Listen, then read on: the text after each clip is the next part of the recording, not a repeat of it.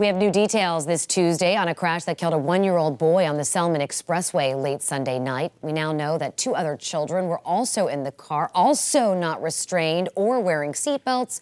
The baby was ejected when troopers say the 20-year-old driver lost control and hit a guardrail. She then collided with another car.